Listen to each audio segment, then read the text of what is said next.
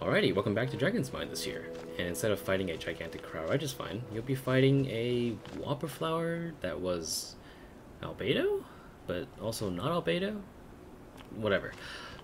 Anyway, that quest was amazing, and this boss is actually extremely easy.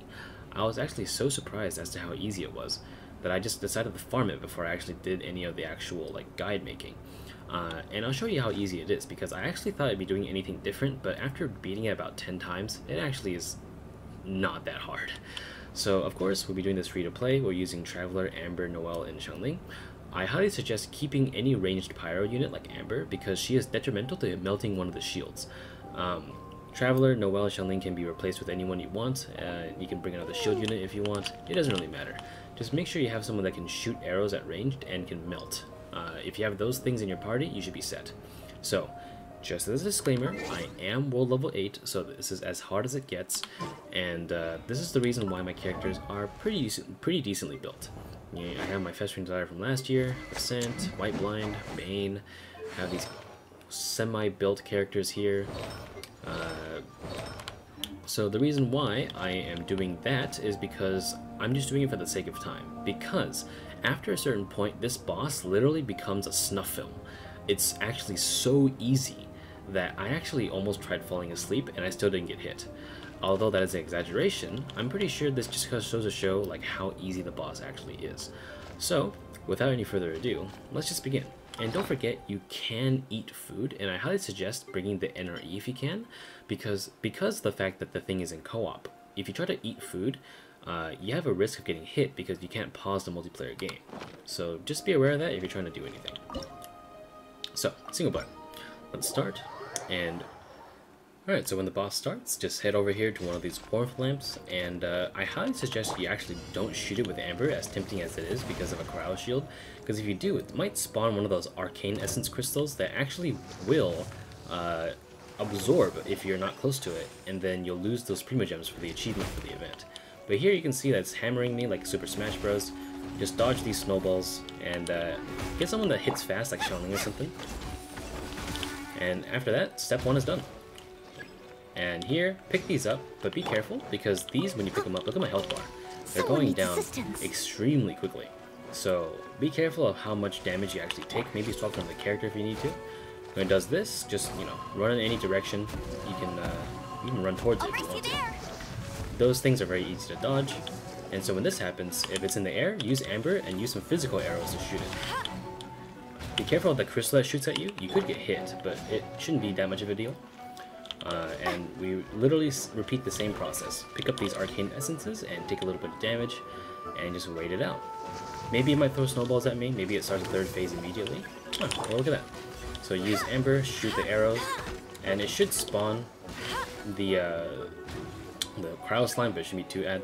And you can see here, you don't have to pick these up, because look at the cryo shield, it's very low. Just shoot it once. There you go. So all those crystals will be gone, and this thing will shrink down, and all you need to do now is, ouchie, okay. All you need to do is literally just fight the boss. Let it rain.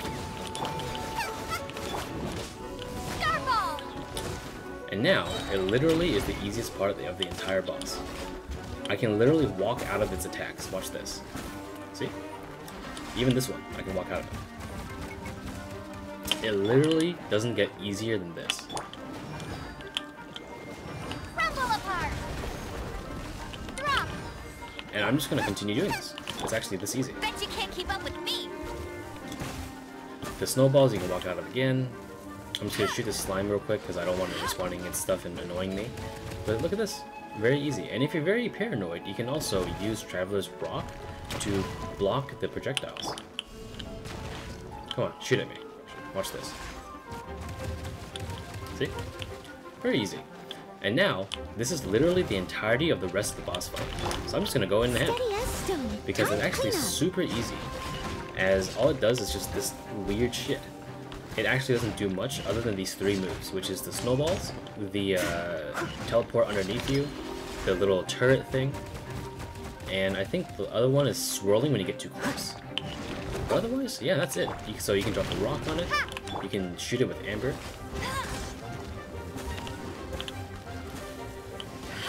hit it for a bunch of damage if you want to, drop a rock, drop Guoba on it. It really doesn't matter. Like, it doesn't get easier than this. So, let's just finish the fight, because it's literally the rest of the fight. That's just literally it. You can see it's doing the exact same moves over and over and over again. It actually doesn't do anything else. I'm surprised it's not doing anything else, because I wanted this boss to be a little bit harder, but hey, if it's going to be easier for a lot of other people, I'm glad, because people can get the rewards this season. No escape. Yeah, it's dead. We're good. Done. That easy. And I hope this will shed light as to how easy this boss is. And, well, in the case that you do co-op, maybe you might find someone that could help you out if you're still struggling. But this boss really is one of the easiest bosses I've ever fought in a limited time event. So, if you want to see what it looks like when it comes to a whale squad beating this thing in about one hit, well, here you go. Alright, cool. It should be going down now. There is no escape. Alright, now I can do this. This is order. And then I can do this. Vengeance will be mine. Beg for mercy. Eye for an eye. More speed. And it's dead. Yeah, that was amazing. But otherwise, yeah, that's about it. I hope this guide was helpful, and I wish you happy hunting.